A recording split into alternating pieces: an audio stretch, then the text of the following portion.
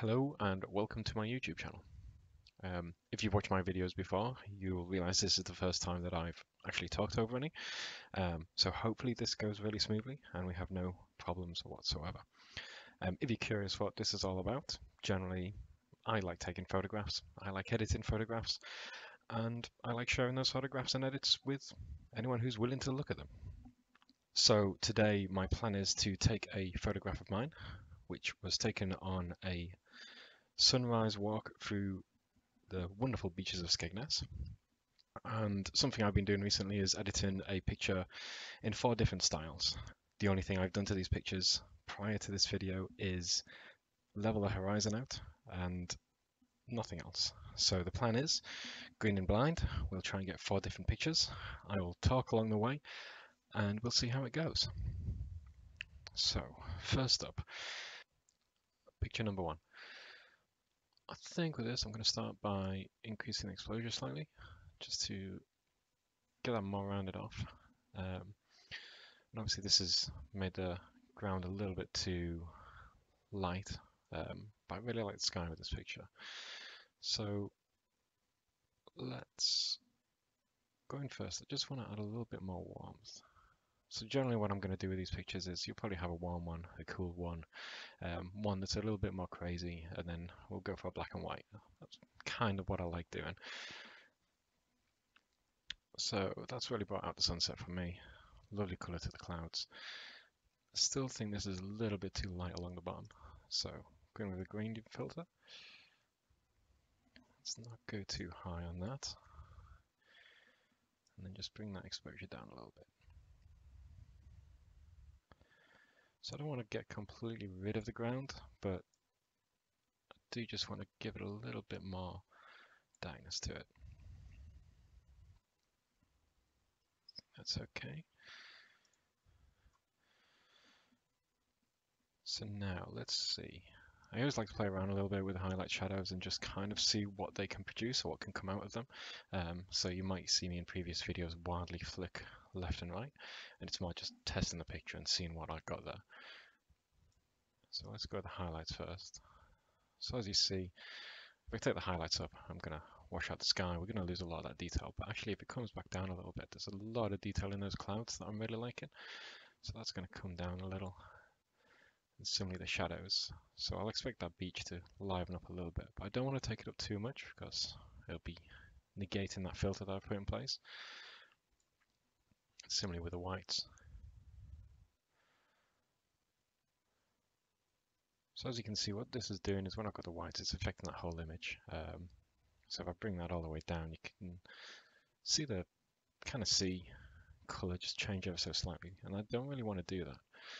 I just want to get the sky out a bit more in this. So what I'm going to do is just put another filter over. About there should be okay. So if we have a look where that is, it kind of starts coming off and just grabs the clouds. I'm just going to take that whites down just a little bit. About there should be good. Okay. Now I usually would play around with texture clarity a little bit, but this first one I think I'm going to leave it. Leave that for the third picture when I go a little bit on the crazier side.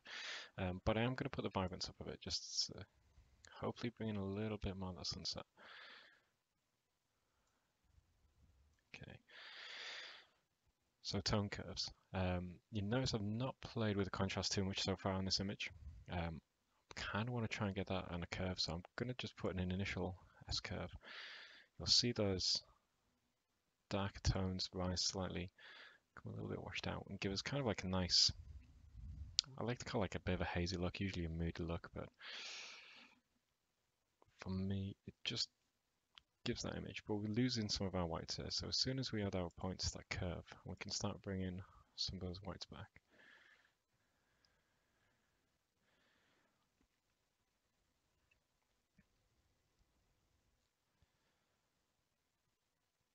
Okay, let's go. Let's put some of those darks back in. Okay. Now, I like to play with colors a lot. but once again, I'm going for quite a warm image here, so I want to kind of focus in the orange sections.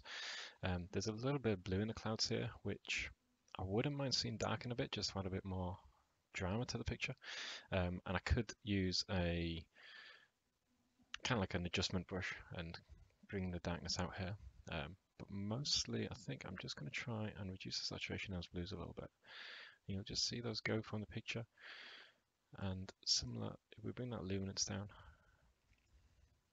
and likewise on the oranges, let's just push those a bit. I think we can go quite, obviously, go all the way. That's going to look really crazy. But let's try about 50 on that. Some people might say it's a bit too much, but for me, I quite like that orange glow there. And that's it. That is picture number 1.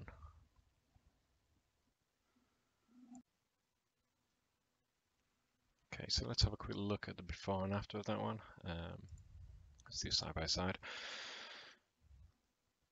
So tell me what you think in the comments, as usual. If you like it, if you think I've made it worse, always a possibility in some people's eyes. And let's go on to picture number 2. So, like I said, this one I kind of wanted it to be a bit cooler. Similar kind of thing. I think, to be honest, I might leave the exposure on this one a bit lower because we keep those clouds quite dark already, and I want to go for that dark and moody feel. So I am going to bring the temperature down a little bit, and you can see how that's really shifted into the blues. And we're going to play with that a little bit later. Kind of what I want to do, try and get the blues really everything, and then just have this nice kind of glow in the middle of it. Whether that works or not, we'll find out. I'm going to leave the beach as it is this time, and I'm going to try and just bring in a couple of filters. And what I'm trying to do with these is get that exposure down in the clouds a little bit, and we're going to try and create a really kind of atmospheric effect, almost like very moody, very dark skies, very different picture to what we had last time. So I'm going to just get an initial picture, bring a little bit of exposure down on that, and you'll see the clouds start getting darker, as you would expect, and bring that contrast up quite a bit. And then I'm going to duplicate that, and you'll see, obviously the clouds are going to be way too dark, but we're kind of with what we want. So I bring that filter up just a touch, and what I get is this really nice light streak down the middle. Really loving that because it just, for me, that draws the eye up from the sun to the center of the image. Let's take that filter off. I think I might try. Let's get those highlights up a little bit more. And the shadows, we're going to go down with them. So I'm quite enjoying that. But like I said, I want to try and get that orange out a little bit more. This might not work, but what I might try a little bit of. So don't be scared of the idea that that filter's completely the wrong settings at the moment. We're going to fix that in a minute. So let's invert that. We're only going to be changing that center. So I'm just going to bring up that exposure just a little bit in the middle. And then I'm going to try and increase the saturation there. Not enough so that it's too crazy, but just enough so we kind of got a bit more sense of that. And I think let's try and increase the clarity there.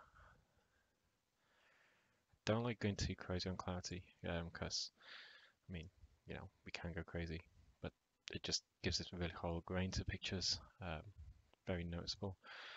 So let's go about 10. And then, as I said earlier, I really want that orange to come through. So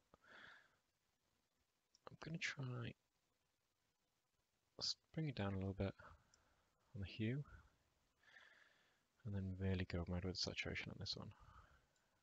Let's just get luminance a little bit.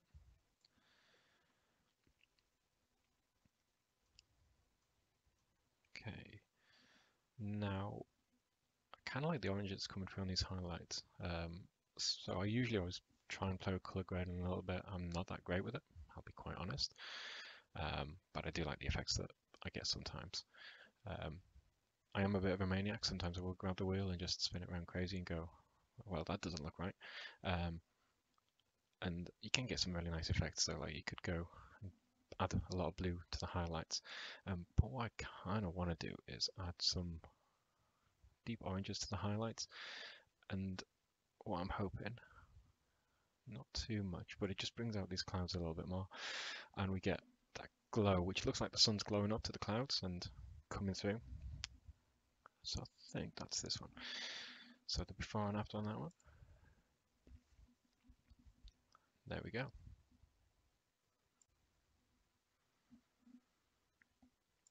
So, oops, on to picture number 3.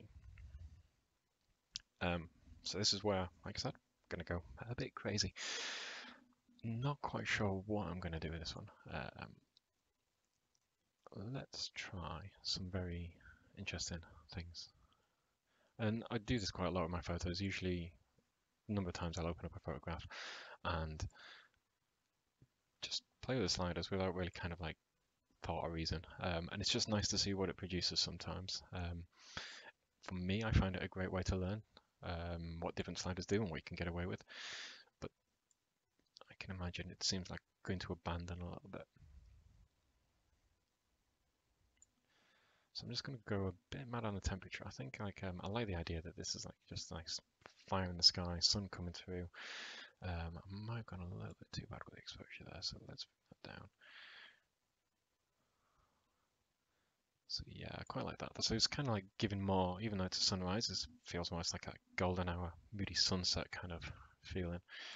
Um, quite high in the contrast. So something I do quite a lot of, which if you follow me on Twitter, is I call them high contrast because that's usually the setting that ends up getting played with the most of flowers, and they always have this dark background on them.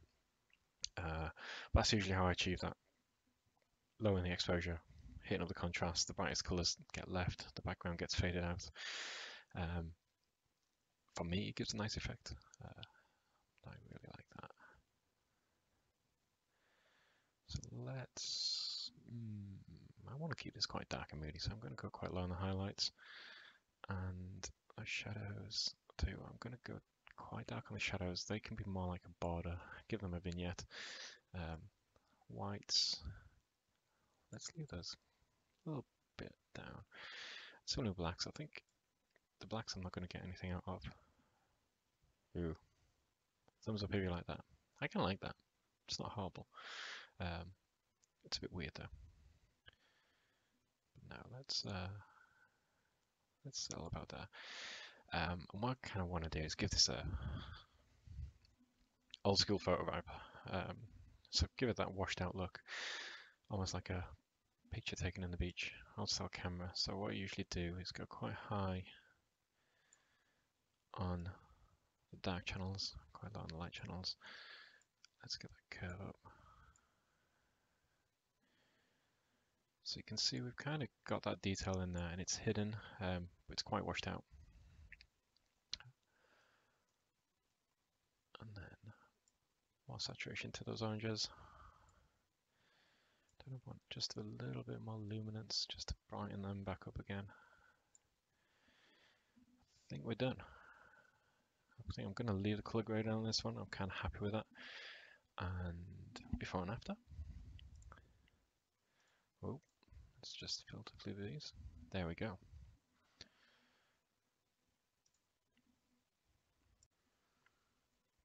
Okay, onto the final image. And like I say, I usually like to do a black and white one. It's always good just to kind of like flick into a black and white mode. Just leave it like that. That would be great.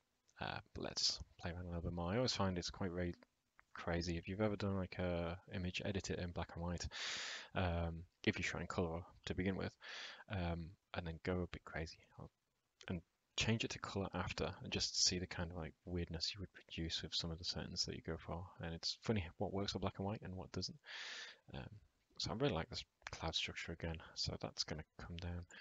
I think what I might do, let's have a gradient, and we're going to go high contrast, but just in the clouds. Like I want to try and bring that detail out quite heavily. Let's go all the way, and let's duplicate that. Let's try and double it. So yeah. So that's kind of like, I really love that color in the clouds. Let's drop that.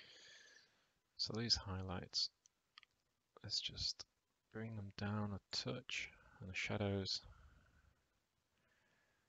Once again, I think I'm going to raise them this time. I don't want to lose too much detail in the beach, but I'm not planning on playing with the curves too much in this. And similarly, blacks just a little bit. There we go. Now I'm going to reduce the clarity on this wide. A bit counterintuitive because I increased the contrast so much of that the sky, and doing the clarity will. So if I go all the way, we'll lose that completely. But I just want to give a softness to the image. It's so much that it'll be barely noticeable, but for me it just gives it that little shine around the edges. Okay, now, even though this is black and white, I have been doing this recently, I'd still like to add a very little kind of colour to the shadows and highlights, and it's enough so you'll notice there's something there, so you'll see those clouds there. I can go all the way. It doesn't look too horrible, but I just like to touch on things a little bit. Let's get it about there. Okay, and that is number 4. So before and after. So I'll put these all on Twitter for everyone to have a closer look. Thanks for watching. Please remember to like and subscribe if you enjoy what you've seen. Leave a comment with which is your favourite image below, and have a good evening.